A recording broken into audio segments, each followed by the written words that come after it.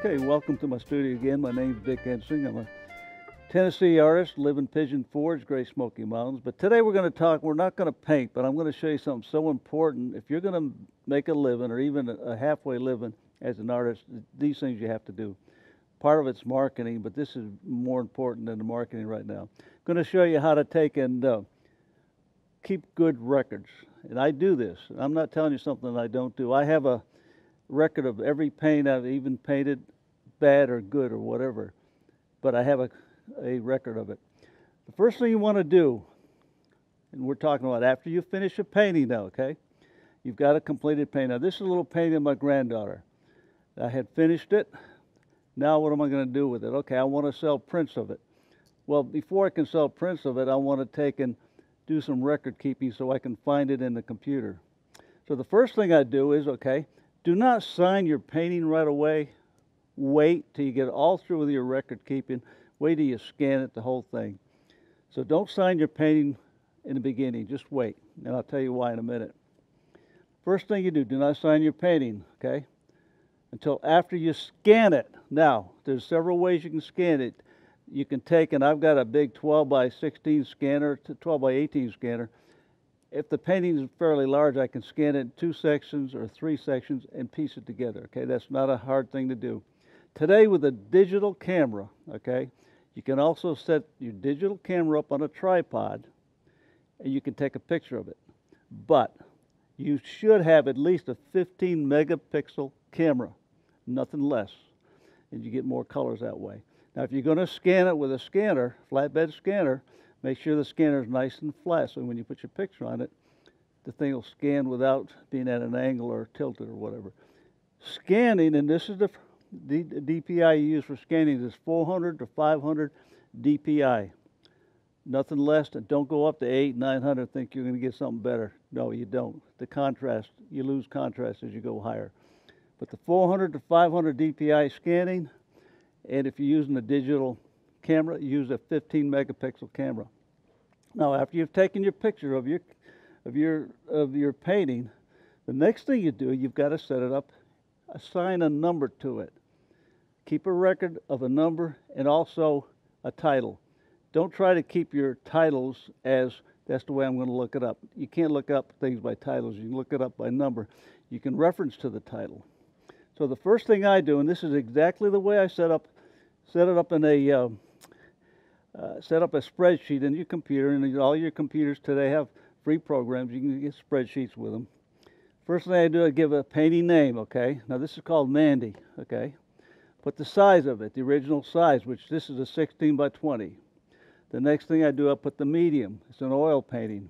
The next thing I do is I put it on a disc, okay? After I get all through with it, I'm going to put it on a disc. I'm going to number the disc, okay? This comes after you get through with all this record information. The date that you created it. I also put a little picture, little thumbnail picture of the painting itself in here.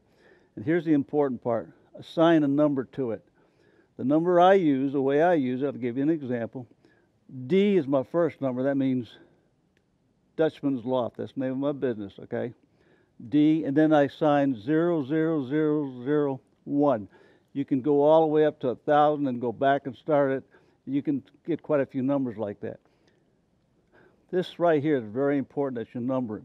You can find a number quicker than you can find a reference. Now, if you can't remember the number, you say, okay, Mandy, goes right to Mandy and gives you the number. Keep all this on a spreadsheet. Next thing, after I get all this information done, I take an archive, okay, to a disk. Now, today we're using discs, I'm using DVDs because they hold a lot more, but I found I've had a lot of bad DVDs, so I'm still using the standard disc. You can put quite a few paintings on a disc. Number your disc. This is disc number 1. Put the date on it, and right here when I go to my spreadsheet, I say, oh, it's on disc number 1, okay? I'm up to about 400 discs on my painting. Now, some of those discs may only have 2 and 3 paintings on them. Some of them may have 5 or 6. Some of them have 20. Some of them have 2. That depends. But this is a good way to follow this, okay? If you follow this procedure, you'll always be able to keep track. I can go in, if somebody orders a print from me, and we print everything we do now, okay? Now, when you get all through with this, then sign your painting after you've done all the legwork on it. I've had an example I gave you. A lady called me about a month ago from Canada, and she gave me the number of a painting because I have a catalog with my numbers in it. I said, okay, and she gave me the title. I said, okay, that agrees. Within a half an hour, it was shipped. She got it in 2 days up in Canada, okay? That's money in your pocket if you keep organized. Okay, that's the first thing you want to do. After you do all of this, sign your painting, put it away.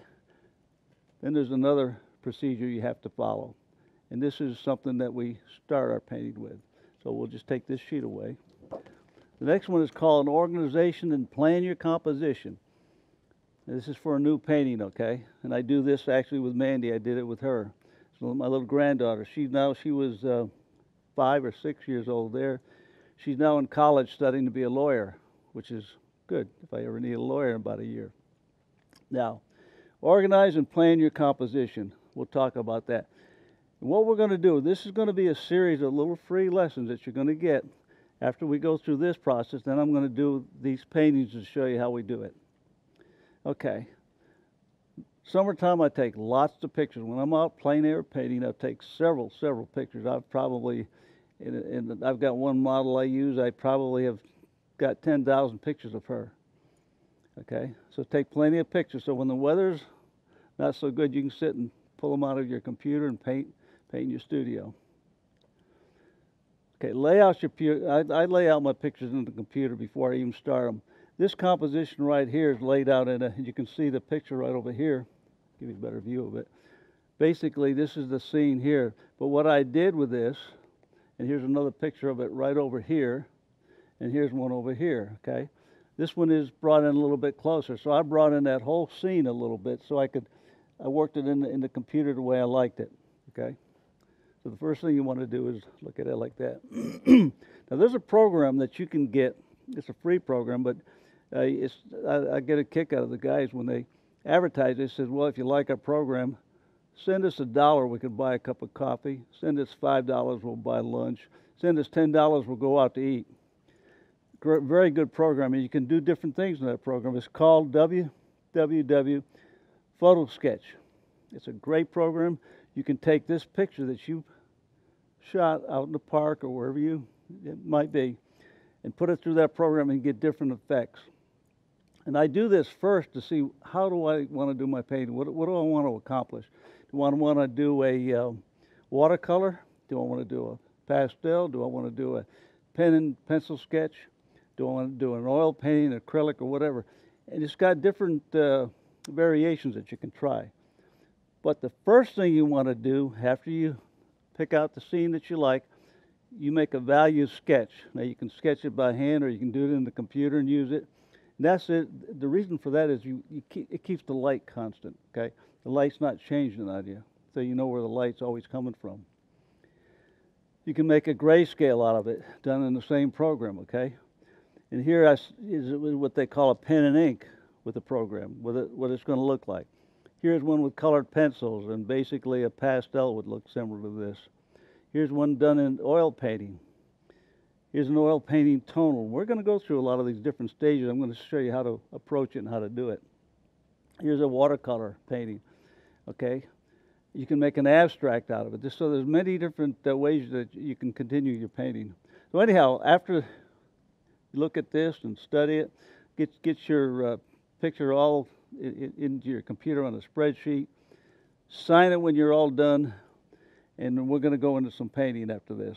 Now I've got a new camera I just bought. Now they go up to 18 megapixels right now, and 18 megapixels is even better than a 15 megapixel camera for shooting, especially if you want to shoot pictures of but set it up on an easel. And when you're going to set it up, the best time to take a picture is early morning from the east, and do it under a little bit of a porch or something like that, okay? Anyhow, so I hope this will help you out. And here again, my name is Dick Ensing. I live in Pigeon Forge, Tennessee. You can go to my website, dickensingartist.com, or write me and ask me questions. I answer all email. Dick Ensing at bellsouth.net. Thanks again.